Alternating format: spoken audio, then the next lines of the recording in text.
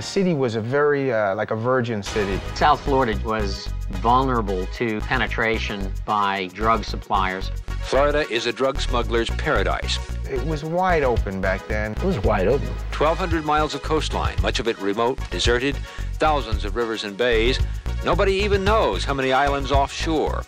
The pirates operated here in the 1700s. During the Civil War, gun runners would run the Union blockade in from the Bahamas. Rum runners used the same technique. This city has always had something coming in. In the 1960s, this was a jumping-off place for soldiers of fortune who ran commando raids into Cuba.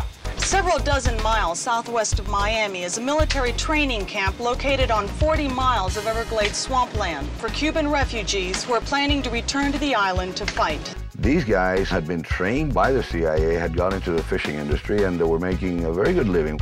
The change in 1975 was precipitated by a lobster. There was a law change in the Bahamas which prohibited Cuban exiles based in Miami from fishing in Bahamian waters for the spiny lobster.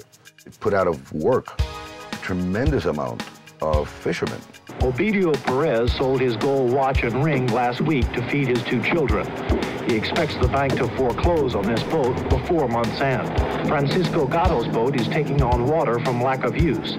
He says it might sink before his next payment. More than 1,000 other lobster fishermen, the majority of them Cuban exiles, have not left these docks in 6 weeks. They had their boats, they had their knowledge, they had their training.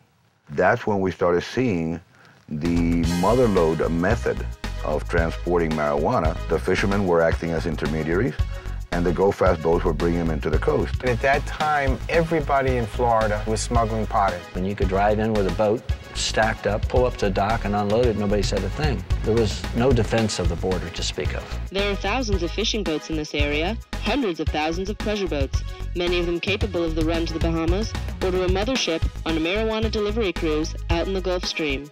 If they thought there was a problem, they'd just throw it overboard. They would order 40,000 pounds and they'd send up 50,000, and they'd only have enough boats to carry the 40, and they would throw the stuff away.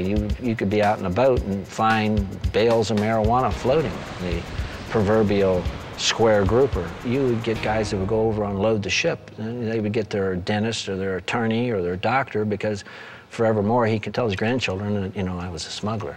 South Florida has become the drug smuggling capital of the United States. No other place in the country even comes close.